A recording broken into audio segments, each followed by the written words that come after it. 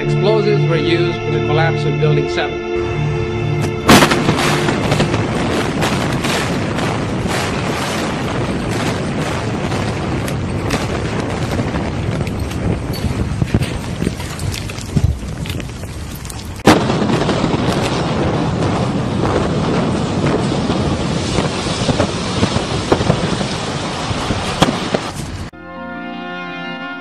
In the 1960s, when the towers went up, they were revolutionary. A project of this size created enormous challenges. The problem with skyscrapers before then was that they were crowded by a grid of steel columns to keep them up. The Trade Center would be different. All columns would be shifted to a central core with the elevators and stairs, and to the building's outer skin. Those were structural members. They actually held up about half of the weight of the building. The outer columns were made from prefab steel pieces, lifted into place and bolted together. 59 columns on each side, 283 columns in all, reaching 1,360 feet into the sky. The floors were concrete, held up by steel trusses underneath. They linked the outer skin to the inner core. So the towers were spacious inside and sturdy on the outside. From a structural engineering perspective, those buildings were magnificent. In retrospect, would it have been different had there been more supporting beams in a greater area around this building? Well, frankly, it's hard to imagine a building having more steel than this structure.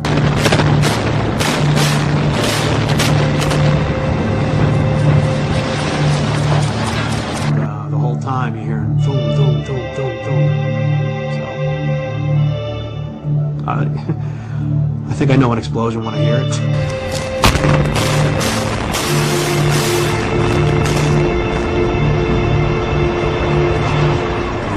And the whole time you're hearing boom, boom, boom, boom, boom.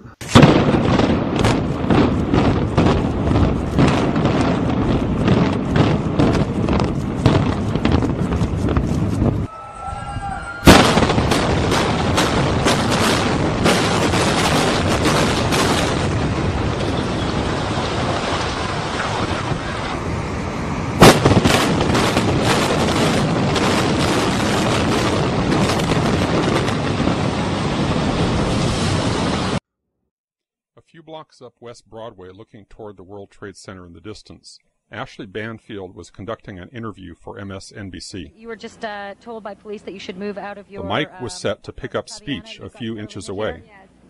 From the involuntary startle response, "Oh my God," we know explosions are being heard.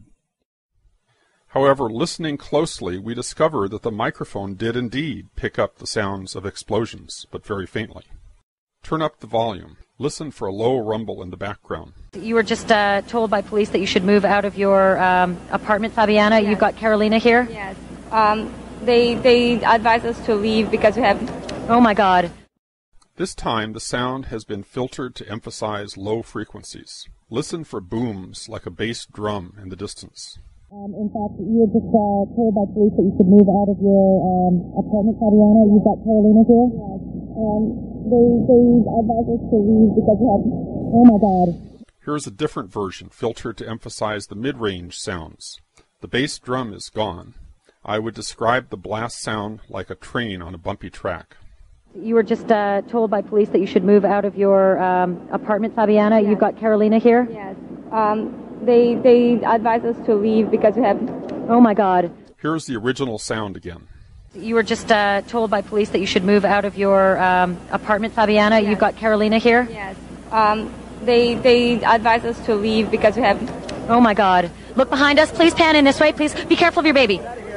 This is it. That's the building coming down. Oh my God. Oh my God. Oh my God. No. No. If you didn't hear the blasts, back up, use earphones, turn up the volume, and listen again.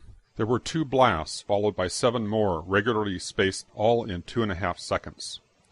Craig Bartmer's testimony may come to mind. The whole time you're hearing boom, boom, boom, boom, boom. I think I know an explosion when I hear it. When we hear the sharp, regular series of sounds in the background, the building has not yet started to fall. When we hear the reporters say, "This is it," this is it, the building has not yet started to fall. The fall of the building corresponds to the crescendo in the crowd response. Here is another street scene with the building in full view. The crowd responds almost immediately as the building starts to fall. This occurs just after the reporter says, "This is it." This is it. Oh my God. Oh my God. Therefore, the blasts we heard occurred seconds before the building started to fall.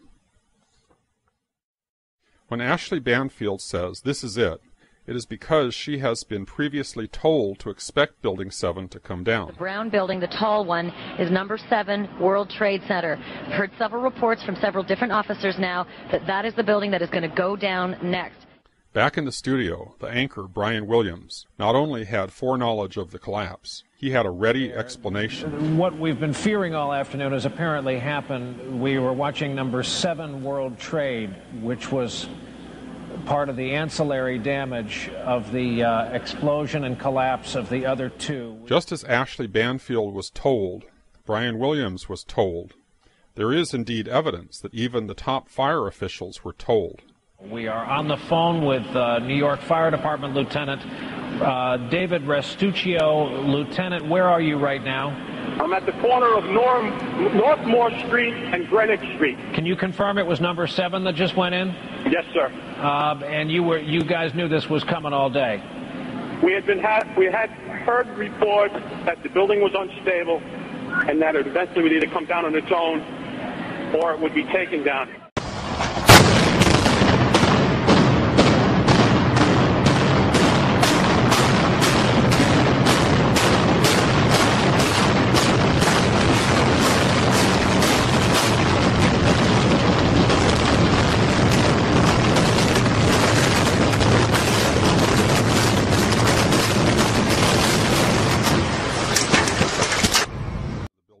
We did not find any evidence that explosives were used in the collapse of Building 7. Yet there was voluminous evidence of explosions.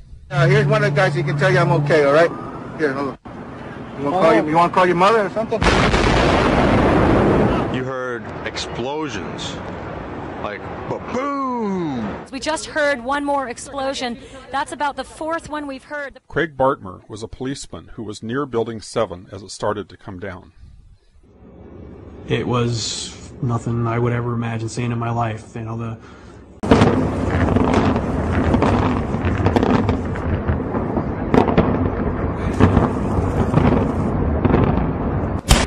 In fact, the World Trade Center's original engineers had even done calculations to see what would happen if a Boeing 707, a slightly smaller aircraft than the 767s involved in 9/11, struck the building by accident. And they concluded that if an aircraft hit, that the buildings would not collapse, that they would be able to take that hit and stand up. We had designed the project for the impact of our largest airplane of its time, the Boeing 707. That is to take this jet airplane, run it into the building, destroy a lot of structure, and still have it stand up. Well, 13,000 tons is a lot of force. People always talk about an airplane crashing into a building. And in 1944 or 45, a plane did crash into the Empire State Building. But the largest aircraft flying today, at least commercially, the 747, fully loaded, is on the order of 300 tons.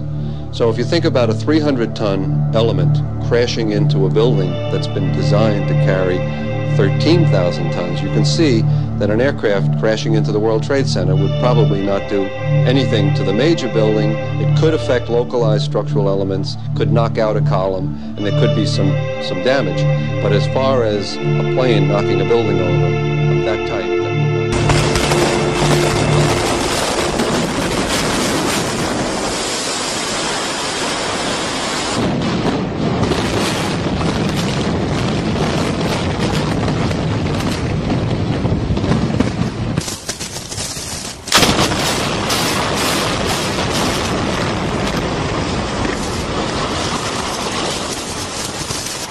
I believe that the building probably could sustain multiple impacts of jetliners because this structure is like the mosquito netting on your screen door, this intense grid.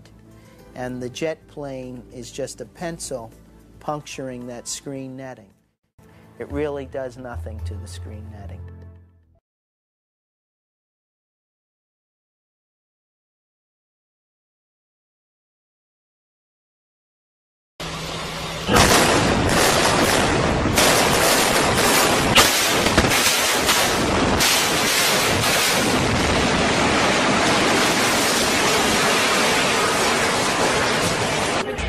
What happened? We was in an explosion. We was in the lobby and the third explosion, the whole lobby collapsed on us.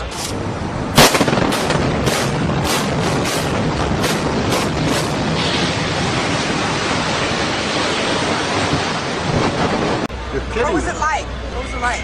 Horrible. It's like hell. You don't want to know. The whole building just collapsed on us inside the lobby. Was that a secondary explosion? Yes, it was. That was the... Yeah, definitely secondary explosion. We was inside waiting to go upstairs, and on our way upstairs, the whole fucking plane blew. And we just collapsed on everybody inside the lobby. People don't understand. There may be more. Any one of these fucking buildings can blow up. This ain't done yet. Yeah, here's one of the guys who can tell you I'm okay, all right? Here, hold on. You want to call your mother or something?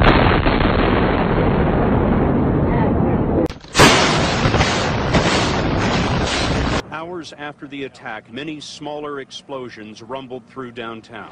Because once the tower fell, you heard boom, boom, boom, boom, boom, boom, boom.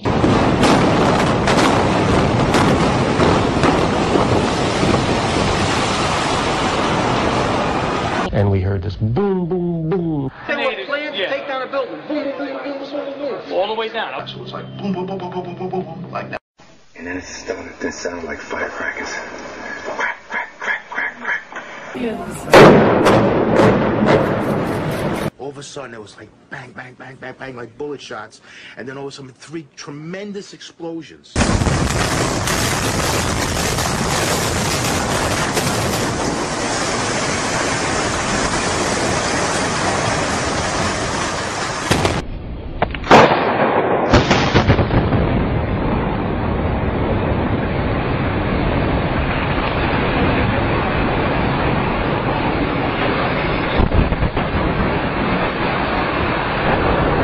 There were numerous secondary explosions taking place in that building. There were continuous explosions. We're hearing a number of large booms coming from that area. We can only guess what is going on. I got an eyewitness who said there was an explosion on floor 7-8. 7-8. We just had another explosion. Warren Street because of the secondary explosion. We've got numerous people covered with dust from the secondary explosion. And we got another explosion on the tower, 1013. 1013 down 2 has had a major explosion and what appears to be a complete collapse surrounding the entire area. Who's involved in the secondary explosion? And the lobby looked as though a bomb had exploded there. All the glass was taken out. There were 10-foot by 10-foot marble panels that were once walls.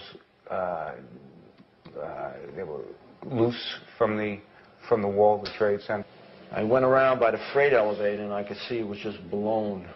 It was just a giant 30th floor. We hear another explosion. I think a bomb went off in the lobby first, then a plane hit the building. Then we got downstairs. We got to the 4th floor from 82nd floor. And all of a sudden there was this big explosion. I don't know if everything went just like what you just seen. That's what we went through before we came out of the building. Then when we get out the building, then we ran down the steps to the lobby. There was no lobby. Everything was torn up. And even the turnstile was burnt and was sticking up. And they just told us to run. My boss ran out of the office. He said one thing, run. Everybody just ran. And we ran down the stairs. They told us to come back up the stairs. And we were like, come back up the stairs, are you crazy? So we continued down the stairs. We came outside in the lobby. There was no lobby. The lobby was totally gone. Did you see other people? People. There was a woman there with her face blown off. And as we were coming out, we passed the lobby. There was no lobby. So I believe the bomb hit the lobby first. And a couple of seconds in the first plane. A bit of trouble right now maintaining our location because we just heard one more explosion. That's about the 4th one we've heard. The police are telling us they're...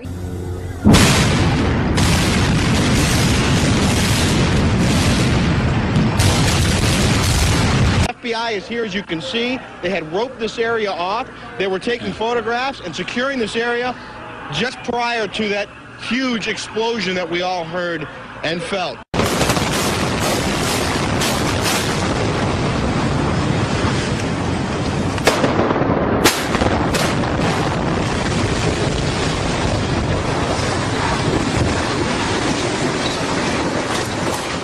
It was just completely stunning. I'm still hearing like little explosions all around, like around my block, but I don't know what's really going on. But just little dooms.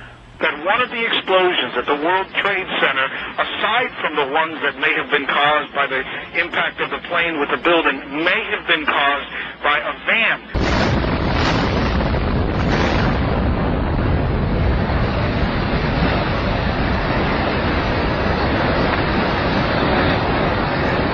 That was parked in the building that may have had some type of explosive device in it.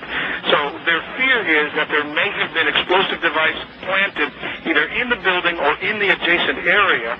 And that basically he received word of the possibility of a secondary device, that is another bomb going off. He tried to get his men out as quickly as he could, but he said that there was another explosion which took place. And then an hour after the first hit here, with the first crash that took place, he said, there was another explosion that took place in one of the towers here. So obviously, according to his theory, he thinks that there were actually devices that were planted in the building.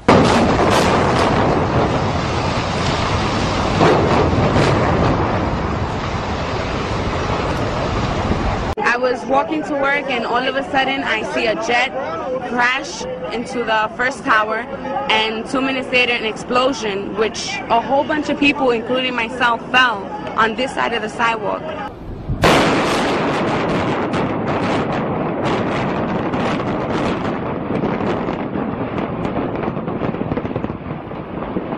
We've heard reports of secondary explosions after the aircraft impacted, whether in fact there wasn't something else at the base of the towers that in fact were the coup de grace to bring them to the ground. Well, we have a number of updates. Number one, CNN is now reporting that there was a third explosion at the World Trade Center, probably an explosion from the ground. And more smoke rising from the ground, new smoke.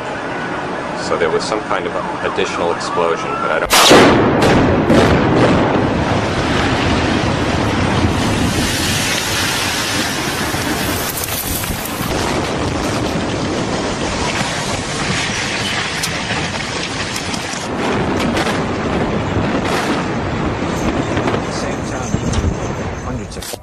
I try to say people, the moment we heard a big explosion coming down, everything just went black. Everything came down, glass are popping, and people got hurt, stuff went on top of them, and it was a big explosion, and everything got dark, real dark. Come down the steps, everything fine until we got to the basement, and then everything just fell in. I got trapped in there when another guy crawled out, kept getting hit in the head, had bags rolled around, finally we clawed our way out over the roll.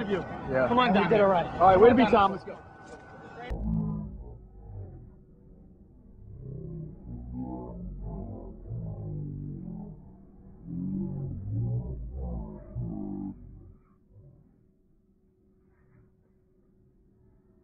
Sudden, I opened the door, I didn't know it was a bathroom, and all of a sudden a big impact happened again, and all the ceiling tile was falling down, the light fixtures were falling, swinging out of the ceiling, and I come running out the door, and everything, the walls were down, and now I started running towards the parking lots. Hit us to the floor. Right in the basement, you felt it, walls were caving in, everything that was going on.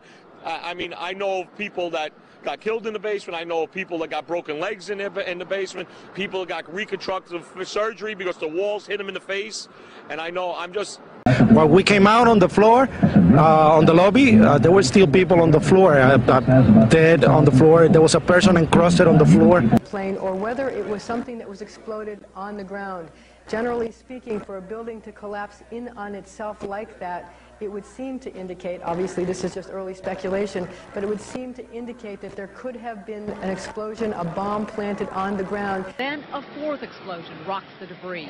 Collapsing. About 8 minutes after that, a fourth explosion at the World Trade Center, perhaps at the base of the building. All of a sudden you hear explosion, and then you could see the building starting to collapse.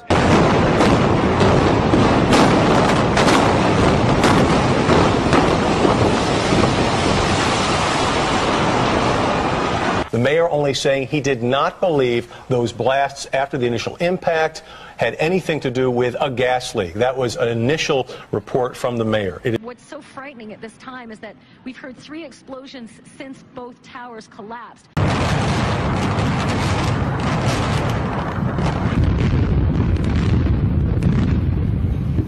Below the fire, I saw from the corner, boom, boom, boom, boom, boom, boom, boom, boom, boom. Just like 20 straight hits. Just went down, and then I just...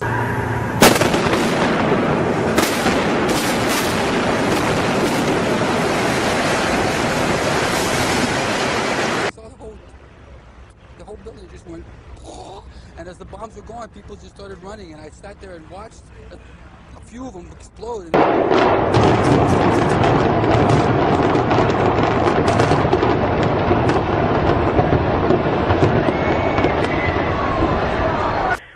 When it went off, the second building, you saw an explosion, and then you just saw a humongous cloud of smoke go up, and you saw the building start to fall down, and then you saw the core of the building just start to disintegrate into itself. I had heard a boom and the ground tremble, and the next thing I know, I was looking up at the roof, and I'm seeing stuff coming off the roof. So I figured my best bet would be to get back into the building so to avoid the stuff coming off the roof. I no sooner had gone back into the revolving door when, and the next thing I know is a major explosion, of which I'm now thrown back out through both of these, through the revolving door and back outside underneath the overhang where the taxis would come in. I literally thought the subway had exploded and all the cars couldn't land on top of us. It was so loud. And what'd you do? And then I walked past a subway station, and when after 3 blocks we could finally see, and I saw these people coming out of the subway, and they were worse off than we were. It looked like a bag of cement had just been poured all over them. And I was asking around what happened, because we didn't know. Was there a bomb in our building? We were right across the street from a federal building, so I assumed that's what got hit. Mm-hmm. And then the woman from the subway goes, no, the bomb was in the subway. We all thought we were right in the center of the bomb. This was the result of something that was planned. This is not, it's not accidental that the first tower just happened to collapse and then the second tower just happened to collapse in exactly the same way.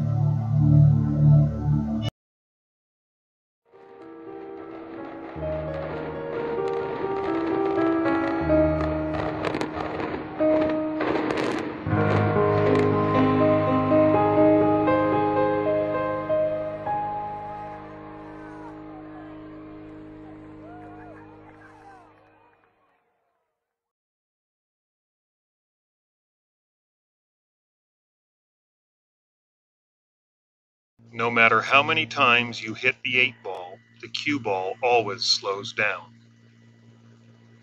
No matter how many times you hit the nail, the hammer always slows down. And it doesn't matter if it's an elastic collision like that cue ball, or an inelastic collision where they stick together like these toy cars. The object that does the hitting always slows down. It also doesn't matter if the object is broken down into smaller pieces, as the speed of the object hitting all the pieces always slows down. Conservation of momentum is a fundamental law of physics that cannot be broken. So what do the fundamental laws of physics have to do with the events of 9/11? Everything. Most people don't realize that World Trade Centers 1, 2, and 7 did not slow down when they fell. Careful measurements, such as this one by David Chandler, clearly indicates that the velocity of the roof of the towers actually sped up. How can this be? The National Institute of Standards and Technology, or NIST, was tasked with investigating the collapse, but they stopped their investigation at the very moment the roof began to fall. By stopping their study early, they never addressed the physics of the actual fall and just assumed that the collapse was inevitable. But in science, one needs to be very careful when making such bold assumptions. Instead, NIST relies on the work of Professor Bazant and others with their collapse analysis. To explain the energy needed, their hypothesis relies on the notion that the upper block physically crushed the lower concrete floors into dust. They claim the upper, smaller block of the tower crushed the larger, lower block down to the ground, and then the upper block finally crushed itself. In addition, they state that a simultaneous crush down of the tower and crush up of the upper falling block is impossible. But independent analysis refutes the official hypothesis because we do not observe a deceleration or jolt, which is necessary to crush the concrete below. In addition, any block that is dropped on a larger block of the same material would in turn also destroy itself well before it could destroy all of the larger block below. Newton's third law of motion says that for every force there is an opposite but equal force. So any force imparted by a falling block striking a lower block must also impart the same force on the upper block. What the independent studies are really saying is that there is only one mechanism that could cause an accelerating roof, and that is if some outside force, such as explosives, remove the supports below first, allowing the roof to speed up. Obviously, both hypotheses cannot be correct, so how can we tell who's right? By conducting some experiments, the arbitrator of opposing hypotheses. Richard Feynman was a brilliant physicist and a member on the panel that investigated the Challenger disaster, who conducted a simple experiment using ice water to demonstrate the effect of temperature on a piece of the shuttle's seal. He said, "It doesn't matter how beautiful your theory is. It doesn't matter how smart you are.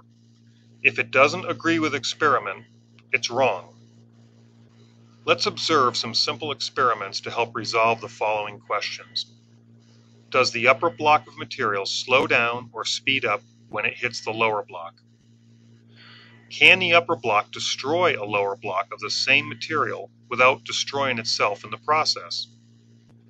And can the crush down of a lower part be simultaneous with the crush up of the upper part? In order to control the direction of the falling blocks, I built a frame guide rail system out of aluminum angle that was slightly larger than my test blocks. My first material was ice. Raising the top block, I let it fall on the lower block and observed the results. The first thing I observed is that the top block decelerates very rapidly. The second thing observed is that both the upper and lower ice block disintegrated in part each time it hit the lower mass. The ice was difficult to completely break, taking over 100 drops to reduce its size, which is why only excerpts of this video is shown here. Eventually, the upper block broke to such a small piece that it was no longer usable. The lower block was broken about the same distance, however, most of the lower block remained intact. A weak mix of mortar was poured into forms and cured for approximately 1 day. Using the same guide rails, the top block of mortar was dropped onto the larger lower block. Just like the ice block drop, the top block decelerated the moment it hit the lower mass. The lower block did not shatter, but rather slowly chipped off at about the same rate as the upper block. I continued to drop the upper block many times, and again, the video is truncated for brevity. The lower block was so fragile that it cracked in half when I slid it out to observe the progress, making it even weaker for the top block to crush. Nevertheless, it still took over 60 drops to demolish the upper block, and similar to the ice block, the upper block destroyed itself before the lower one was completely destroyed. Both towers held the upper block of floors for about 1 hour after the planes hit, meaning the total equivalent supporting force must be equal to the downward weight of the floors. The goal of the next experiment is to see if a force that can initially support a static load can also cause the same falling load to noticeably slow down when dropped. A wood block was gently wedged so that it just barely held the upper block in the static condition. Raising the block and dropping it, you can clearly see that the block decelerated as it hit the support, indicating that a deceleration will be noticed by a falling body by any equivalent force that could support the static weight. Next, I constructed a much larger guide rail system in order to guide a falling hollow concrete block onto a stack of 4 similar concrete blocks. The goal was to see if the concrete block falling would crush the lower 4 hollow blocks before it crushed itself, and to see if it would continually accelerate with the accreting mass. The concrete block was raised to the 12-foot mark, equivalent to the floor spacing on the twin towers, and then let go. The falling block decelerated rapidly after it hit the lower stack and destroyed both the falling block and the top block virtually simultaneously. However, it did not destroy the lower 3 blocks. The test was repeated with the same blocks, only this time the holes in the blocks were alternated 90 degrees to each other. Similar results were observed. Finally, some very small, weak half blocks were used. The results were identical, however, due to the lack of support from the guide rails they tipped over, but not until after they yielded the same results. The next 3 experiments are real-world examples intended to see if, indeed, as NIST simply assumed, a collapse would be inevitable. Will the collapse of these structures continue to accelerate? And is collapse really inevitable? Based on these 3 real-world examples, an accelerated, straight-down collapse of the structures certainly is not inevitable.